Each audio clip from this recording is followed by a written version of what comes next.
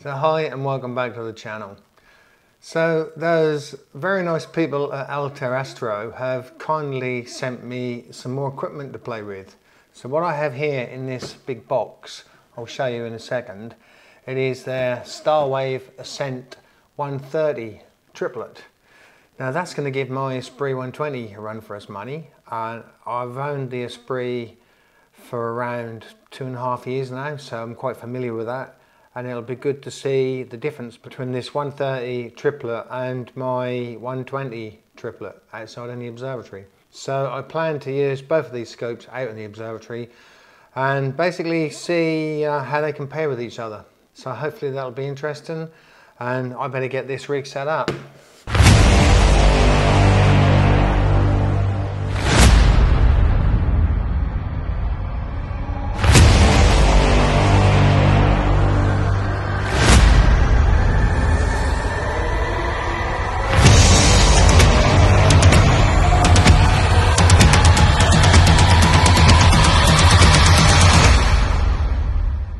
Right, so let's get this scope out of the box and have a proper look at it. Wow, look at that. And that's with the D-shield retracted. Very nice. This is going to be at least the same size as the Esprit 120 in the observatory. So now I've got to build it up, set it on the Losmandy plates and put all the other bits and pieces with it.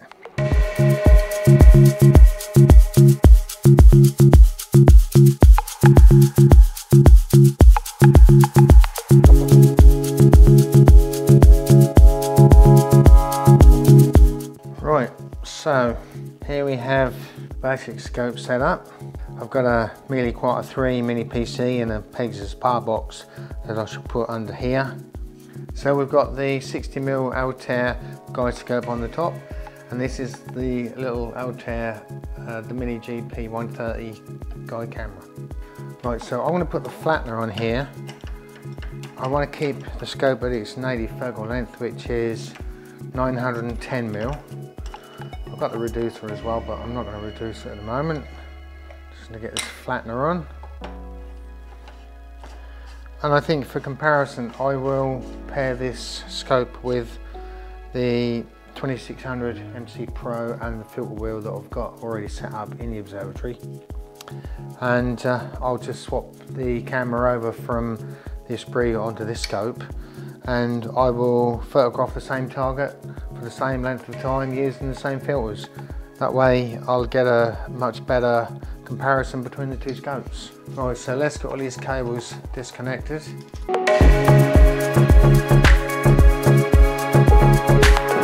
Right, so let's get this scope out in the observatory, and then we're just going to wait for a clear sky.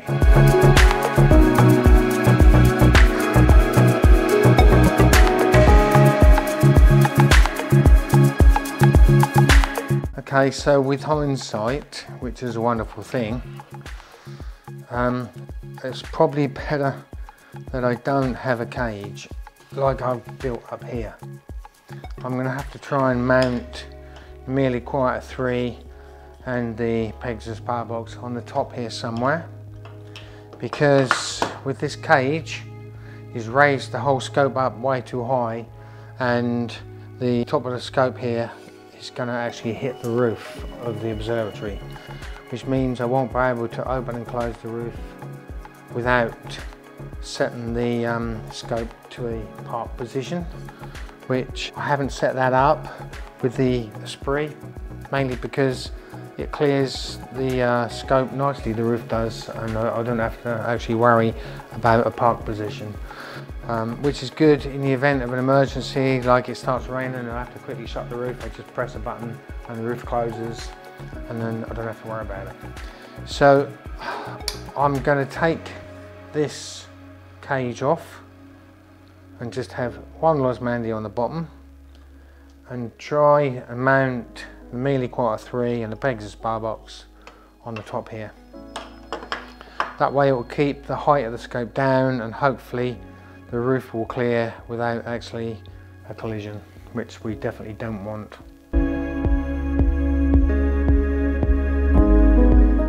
Right, so this is take 2.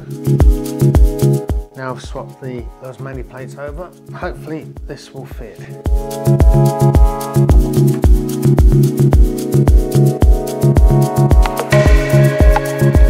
Right, so get these little spacers on. Put the camera and the filter wheel on.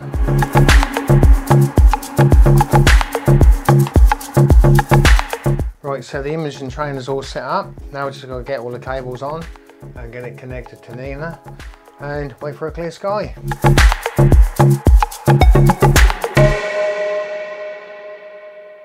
So we're all connected. This actually looks very much similar to my Osprey-120, but it is just a teeny little bit bigger. And all the wires are connected and I've tested it with Nina, everything works. So we've just got to wait for a clear sky and then we can test this rig out. So finally, after about a week since I set this rig up, we've got a clear sky tonight. So I've got to do a manual focus and then choose a target. So first thing to do is open the roof, connect to Nina and get this rig going.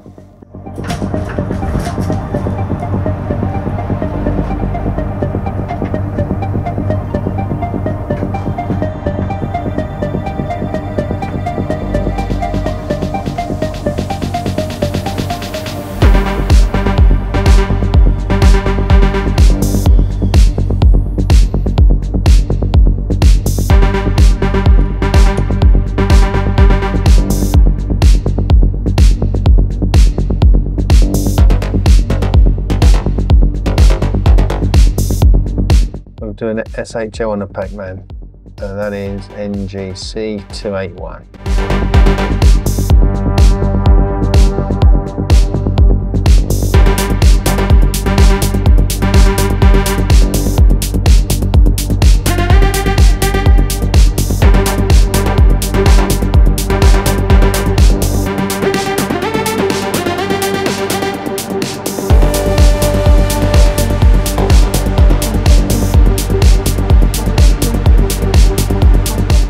So I've got the Osprey-120 on the mount now and I've taken off the Altair 130. So I had to manually focus the Altair between the filters. I did SHO and I had to focus between each filter because I don't have an EAF on that 130 scope. So it's going to be nice to get back to the Osprey and have it all done automatically for me. So I've just got to wait for the next lot of clear skies so I can get the Osprey-120 working on the same target. And I'll be able to compare the data.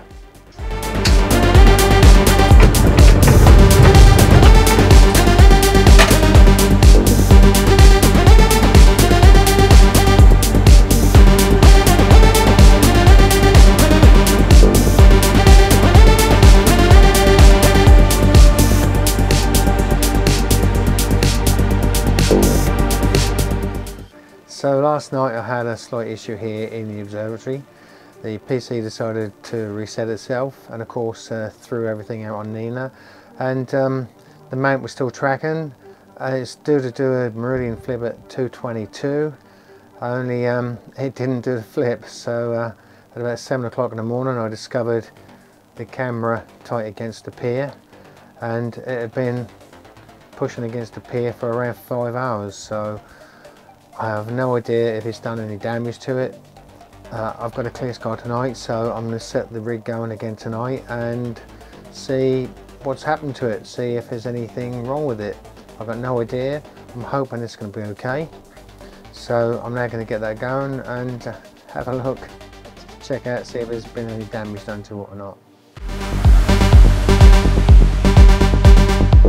So quick check in Nina at all the stars in the corners. Doesn't appear to be anything wrong with them, so I would guess there's no damage, so hopefully we're good to go. Right, so as you can see, lots of cloud coming in, 98% moon and lots of cloud. So I think I'm actually going to close the roof now and stop this sequence going. I think this session is going to end a little early. So I'm pleased to report that it was clear last night and I managed to get the rig working. Everything worked fine. I've looked at the data and there doesn't appear to be anything wrong with the scope at all, nothing wrong with the camera. So I think I got away with that lightly. That was my first peer collision and hopefully my last. But yeah, I got away with it, so it's all good. So I've now got the data from the Esprit and I've got the data from the Altair 130. So I'm going to move on to the PC now and we'll have a look at that data.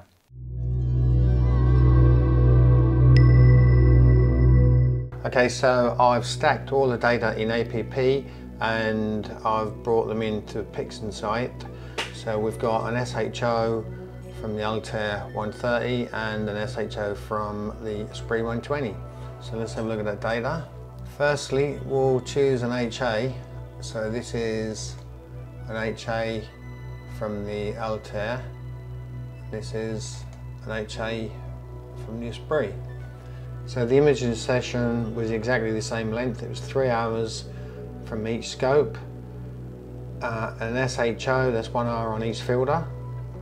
And this is 1 hour of HA stacked in APP. So clearly there is a difference in brightness. Now both scopes were f7 and these were imaged about, I think, 2 nights apart. But I do know that the conditions were the same. The seam was very good and the temperature was about the same. So clearly there's a difference here with the HA from the Altair. It looks a lot brighter. So let's go and look at some detail here. This is a close-up. The Altair is on the left and the Esprit is on the right. Again, you can see it's a little brighter, and look in here at this detail from the Altair. A lot more detail in there than what there is in here. And this is exactly the same. This is 1 hour of HA from each of the scopes. Clearly a difference there. Right, so let's close those and we'll just look at the stars in the corners. We go to the Altair first. Right, this is top right. Then we'll look at the Esprit. These have not been cropped. Bottom right, stars look very good. I mean, these are perfectly round stars. Well, let me create a colour image from this data and I'll put that on screen and we'll have a look at the difference.